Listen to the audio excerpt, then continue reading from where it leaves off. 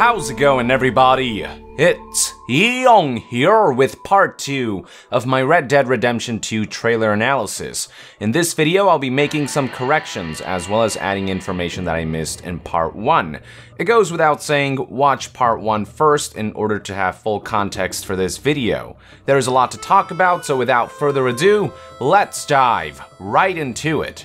The first scene I would like to revisit from the trailer is this one right here, where I missed one small but vital piece of information. I'm of course talking about the horse Testicles. Its absence was really the one thing that I hated about Red Dead Redemption 1. It just felt like one or two things were missing from the game, you know? Thankfully, Rockstar stepped up to the plate and added the only feature that really matters. The one that we need, but not the one we deserve. God bless you, Rockstar. God fucking bless you. All joking aside, this should give you a pretty good idea for just how much detail we can expect to find in every facet of this game, including the wildlife.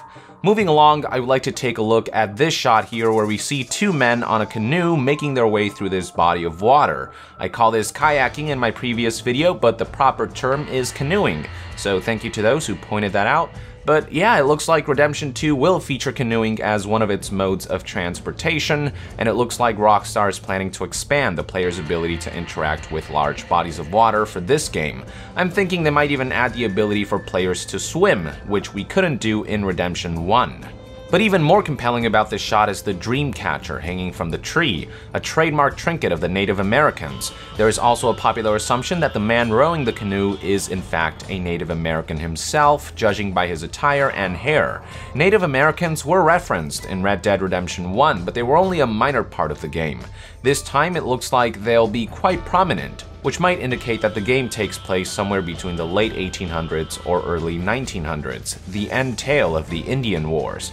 More specifically, my assumption is that we're looking at somewhere between 1895 and 1905. I'm basing this not only off of Native American history, but also on the timeline logistics. We can't go too far back because we know that John Marston was born in 1873, so going back any further than 1895 would mean he'd have to be younger than 22 years old, which I think might be pushing it. And we can't go much further than 1905 because it was in 1906, a year later, that John Marston was left for dead after a botched robbery by Dutch's gang, marking his retirement from the group. So somewhere between 1895 and 1905 is, I think, a good range for where Redemption 2 will fall in the timeline at the start of the game. As for what was happening within that time frame as far as Native American history is concerned, you've got, as I said before, the tail end of the Indian Wars that lasted from 1811 all the way to 1924. Now, within the time frame that I've specified, 1895 to 1905, known conflicts with Native Americans include the Indian Appropriations Act of 1871, which ended the United States' recognition of additional Native American tribes or independent nations, and battles such as the Bannock Uprising, the Yaqui Uprising, and the Battle of Sugar Point.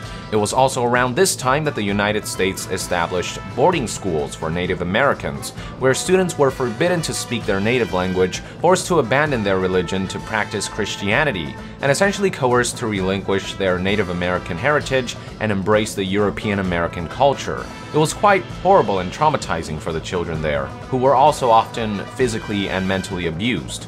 But the point is that the conflicts between America and the natives was a big part of the late 1800s and the early 1900s, and with Redemption 2 seemingly taking us back in time to this period, I would definitely expect Native Americans to play a much bigger role than they did in Redemption 1. This is even alluded by characters in Redemption 1 through dialogue. For example, here's a quote from very early in the game. Well, you know, we've lived here for 30 years now. Came here from the east. The land had never been settled. For 10 years, we fought the Indians. He talks about how they fought Indians from the east, which not only coincides with Native American history between the late 1800s and early 1900s, but also with the fact that Redemption 2's alleged leaked map seems to suggest that we will be traversing to new areas towards the east of Redemption 1's setting, so all the signs are there. With that out of the way, I'd like to move on to this next shot, where we see a herd of buffaloes, more specifically American bison, running alongside a train. Something that I failed to mention before is the sheer number of bison gathered in this one shot alone, a stark contrast from Redemption 1, which had a grand total of 20 bison, and if you kill them, they would not respawn. This was done as a representation of the near extinction of American bison in our real-world history. Before the 1800s, there were nearly 60 million of them scattered all throughout the United States, but by the end of the 1800s, only a little over 500 remained, and by the turn of the century, a mere 300.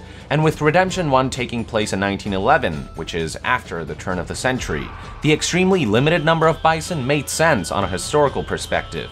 With that in mind, looking at this shot, I think it's quite apparent that Redemption 2 has to take place before Redemption 1. After all, there are more bison here than there are in the entirety of the first game, so perhaps this serves as another big hint regarding Redemption 2's time period.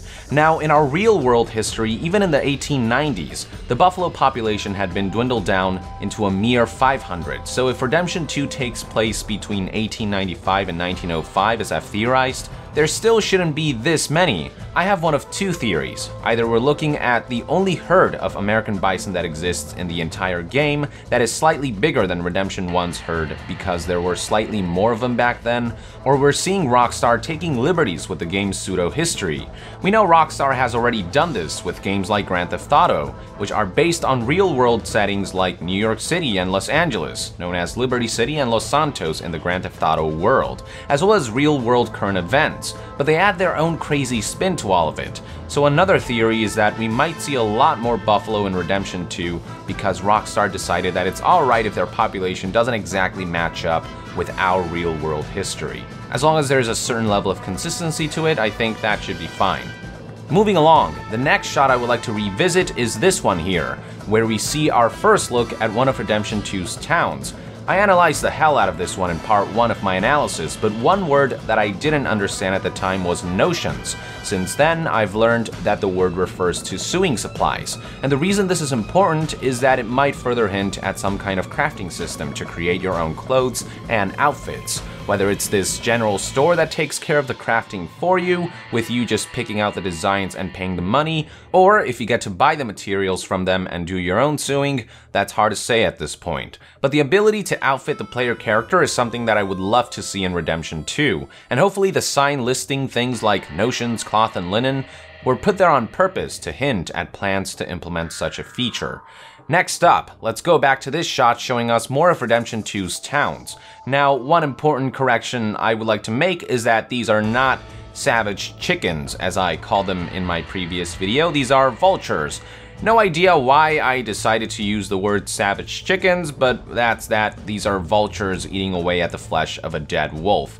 In my defense, vultures might as well be savage chickens. Anyway, something else I would like to draw your attention to is the man in front of this large carriage here. One popular assumption is that this is none other than Uncle from Red Dead Redemption 1. Not only does he look like he could be a younger version of Uncle, the man also looks like he could be a rancher, which is relevant because something we learned about Uncle in Redemption 1 is that he was once a rancher who owned his own spread before becoming a petty thief. Further evidence of this man's profession can be found in this previous shot, where we see a man in a ranch-like setting wearing a very similar outfit. Notice how both have similar looking brown cowboy hats, both wear a red scarf around their necks, both wear a white shirt with long sleeves, both wear overalls, both wear similar looking brown boots, and both wield some type of rifle or repeater, none of which, by the way, is too dissimilar from Uncle's attire in Redemption 1. So you've got a guy who looks like a younger Uncle, who dresses not too dissimilarly from Uncle, and who seems to be a rancher like Uncle once used to be. I can totally see how it's at least possible that this really might be a younger Uncle, but nothing is confirmed, and it's equally likely that this is just some random NPC who happens to look like Uncle, but it doesn't hurt to keep the possibility at the back of your head.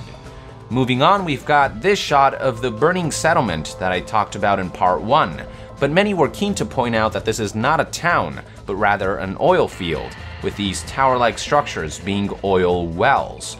Keep in mind that during this time period of our real world, demand for kerosene, oil lamps, and other oil-powered contraptions were at an all-time high, and as a result, the oil industry flourished. So this setting right here is probably a representation of the oil boom.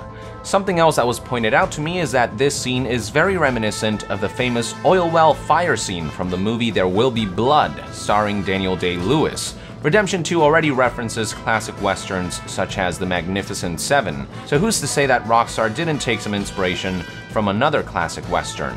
Also relevant about this movie is the fact that it also takes place between the late 1890s and the early 1900s, starting in 1898 and ending in 1927, and the story deals with a man's quest for wealth during the oil boom occurring in this time period. So once again, this could be further hinting that Redemption 2 does indeed take place somewhere between 1895 to 1905, plus or minus a few years of error margin after excluding the years that wouldn't be logistically possible within the lore of Red Dead. One last thing I would like to point out is that if you go to the alleged leaked map of Redemption 2 and take a closer look, it's possible to find a location called Heartland Oil Fields, and right next to that is a shop that sells kerosene and tar, further corroborating the aforementioned theories. Now, from what I've seen, this is the only location labeled oil field in the entire map, suggesting that there's only one oil field in the entire game. So I'm thinking that this location in the trailer can't be anything else other than Heartland Oil Fields. The final scene I would like to analyze is the last shot of the trailer, where we see a Magnificent Seven-like group on horseback treading through the vast fields of Redemption 2's game world. In part 1 of my analysis, I managed to match up 3 of the characters with the ones from the teaser image, while pointing out that the rest are indistinguishable because they are not only wearing hats and masks that cover up their faces, but are also wearing outfits that don't match anything seen in the image. But a number of interesting things were pointed out to me about the remaining characters. Let's start by zooming in to the second character from the left. A lot of people seem to be under the impression that this man might be African American. If we zoom in and play around with the image settings here, I can definitely see how that might be possible. Then again, it might also be lighting from this blurry image playing tricks on the eyes, but hey, if it turns out to be true, I wouldn't mind seeing a Django-style character join the gang.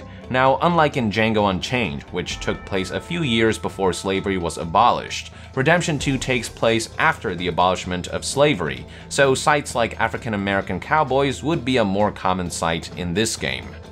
Another member of the group I'd like to draw your attention to is this man to the very right, or should I say this gal. It was pointed out to me that based on characteristics of her attire, particularly the puffy sleeves, and physical attributes like breasts, we could be looking at a cowgirl. As for who this could be, the most logical assumption is that we're looking at none other than Abigail Marston, who was known to have ridden with members of Dutch's gang, and in more ways than one. She was also a prostitute and slept with just about every member of the gang until she eventually fell in love with John Marston and became pregnant with his son, Jack Marston.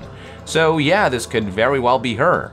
Now, all of this makes the discrepancy between the Magnificent Seven characters seen in the trailer and the one seen in the teaser image that much more prominent. There doesn't seem to be any African American men in the image, assuming that the man in the trailer really is African American. And there most definitely isn't a woman anywhere here. So this raises the question of why are the 7 members different between the 2 sources? The only thing that I can think of is that Dutch's gang will be comprised of more than just a handful of people, and players will be able to switch them in and out as they please to form a group of up to 7 depending on their needs for specific missions, with each member possibly specializing in certain areas. A good comparison to make are GTA 5's heists. In that game, the focus was on the 3 main characters, but you could also recruit on the side and bring in new members to help out in large-scale missions like heists. I get the feeling that we might be seeing something similar in Redemption 2. Unless one of the characters suddenly grew boobs within the span of 2 days, it's the only explanation. And I'm thinking that should this turn out to be true, we might be looking at Rockstar implementing large-scale raid or heist missions to really make players feel like they're part of a gang. And I'm even thinking that there might come a time in which we'll get to play through the botched robbery from 1906 that resulted in John Marston getting injured and left for dead, which could tie together the events of Redemption 2 with Redemption 1. Definitely a cool prospect. And that about concludes all of the information that I missed or needed to correct from my original trailer analysis. So with that, I would like to conclude this video. Thank you for tuning in. Let us know in the comments below if you noticed anything else that I didn't, and to be further updated on all things Red Dead Redemption 2, stay tuned right here on Young Yeah. I'll see you guys next time. Young out.